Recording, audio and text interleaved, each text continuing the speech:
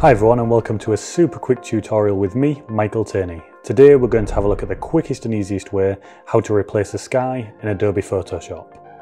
So let's get started.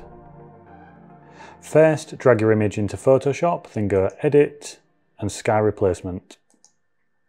Automatically we'll get something like this, but we can drop the sky menu down and I'll go to Sunsets and select an image.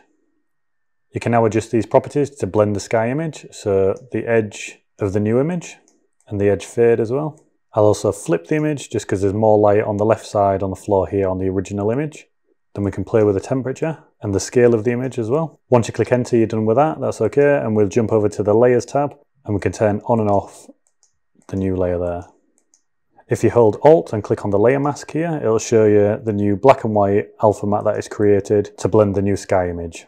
And there we are, the quickest and easiest way how to replace a sky in Adobe Photoshop. Don't forget to like, comment and subscribe, and feel free to follow me on Instagram at tierney.tv. Thanks for watching.